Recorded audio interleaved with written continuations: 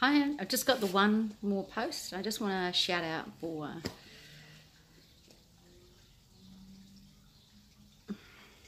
sort of known prophet, but someone that God's put on my heart who is based in a country very close to me, and I feel connected to her in my call, and God has shown me her, highlighted her site and her words which are true.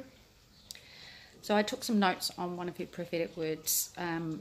I won't be misquoting what she said. I know my notes are correct. Her name is Anita Alexandra. She is the wife of Sasha Alexander, whom I met, who came to our nation in around about 1996, very bravely into a religious church, into a very religious city, and he honoured God and he obeyed him. And he has this wonderful wife who's very prophetic.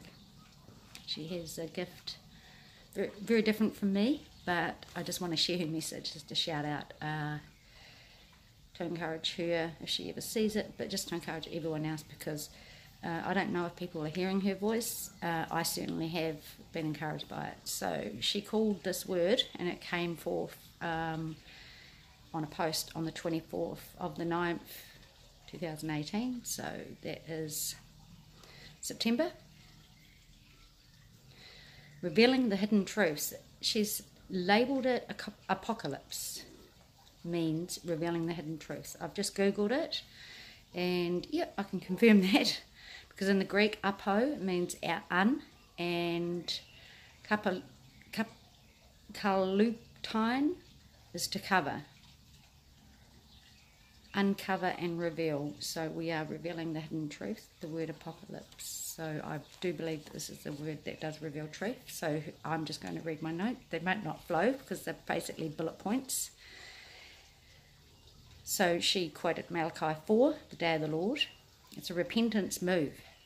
Some messenger preparing the church for repentance.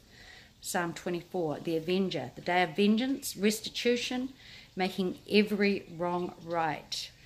Yom Kippur is definitely a heart cry for her, and that was the season that this was given in. The church is dead. The day of the prodigal, the church has fallen asleep. Worldly style, pseudo-Christianity. Invite to repent of that, calling back the prodigal. And I just want to add my bit to the prodigal story. I feel like I am a prodigal. I've never been the other son, but I've experienced that in church, and I've definitely tried to understand the heart of the other son. But I would add them to a prodigal as well that needs to be called back. And this, for this reason, just the fact that the other son, although he was doing all the right thing, his sin was because he thinks he deserves and earns the favour of his father. I think that might be harder to get. So anyway, back to Anita's word. So revive, causing her to wake up. Of course, he's talking about the bride here. The spirit of the Elijah anointing, that double portion.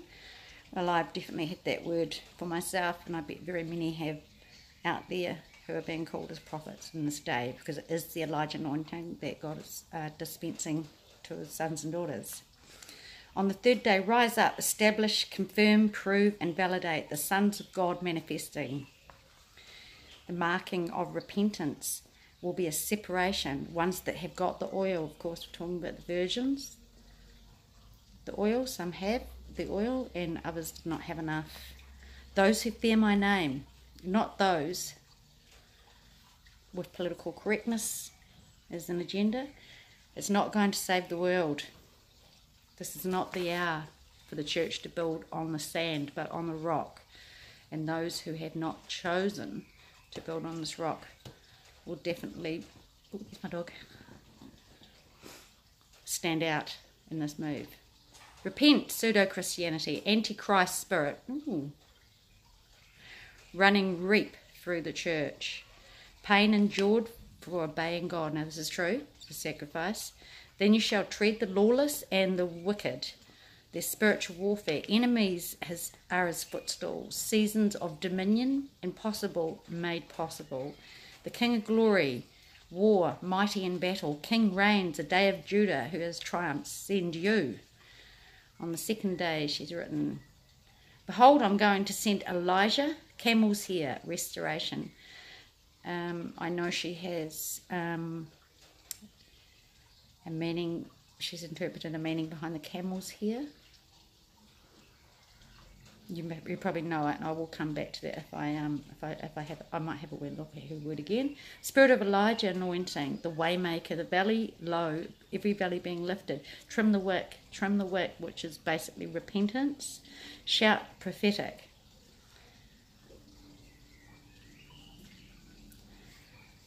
So the prophet's mouths are full of fire and repentance, intimacy, spirit of truth. Turn the hearts of the children to the Father, turning the tables. The gospel is preached, the day of vengeance, turning. This is, now she sings in the Spirit, and these are words that she was singing, turning the works and traditions. Me, myself, and I, well, pretty good at me, aren't we? Garments stripped off, the cloak of dignity. Lay your lives on the altar, a living sacrifice. So all of that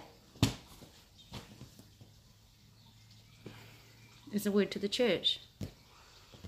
I don't know if it's well received, and I don't believe it's being received, but I'm putting it out there again for Anita. You guys need to hear it. I have no problem with it. I have no issue with it at all.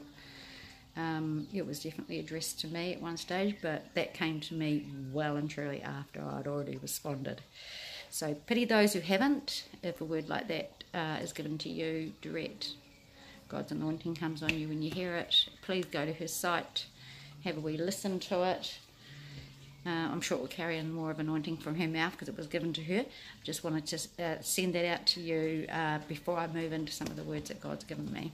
I'm going to start with Satan, because the Lord said for me to go to books from September on, and that was the first word I had in there, and it was addressing Satan. So we'll start there, and I have some prayers too, a couple of warfare prayers that he's given me. So I'll definitely post those today, and then we'll see where we go from there, because I just hear from day to day. Thank you. Bless.